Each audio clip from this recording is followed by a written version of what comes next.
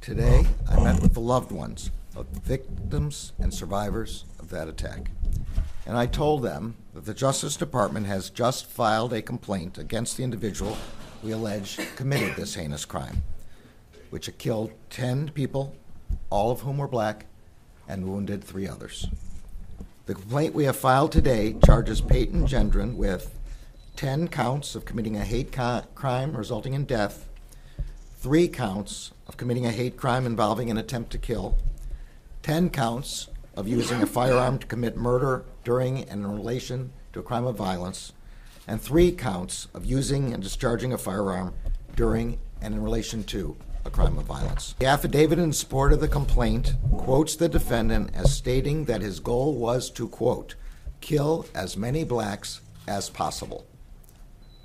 The affidavit outlines how the defendant prepared for months to carry out this attack.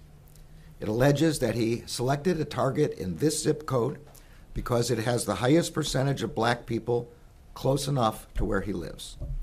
He selected the Tops store because it is where a high percentage and high density of black people can be found.